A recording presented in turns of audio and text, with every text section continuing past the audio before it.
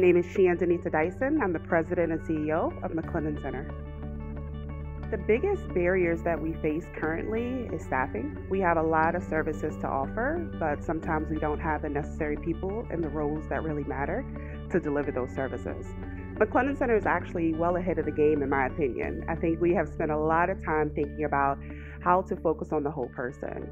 We spend a lot of effort in collaborating with primary care, with specialty providers.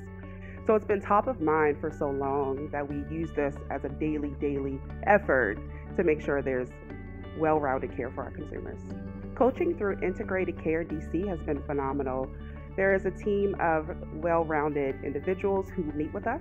They talk about our practice, they talk about our processes, and with that, they give us ideas, suggestions, and they collaborate to bring us together with other providers as well. As a result of coaching with Integrated Care DC, one of the key focuses have been on value-based payment and how do we leverage ourselves as an entity in the District of Columbia.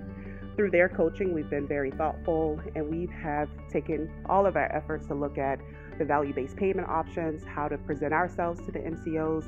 So that alone has been phenomenal for us as a provider. As the leader of McClendon Center, a great organization that we feel that we do a lot of great things, I think receiving technical support through Integrated Care DC has only taken us further than we could have ever hoped.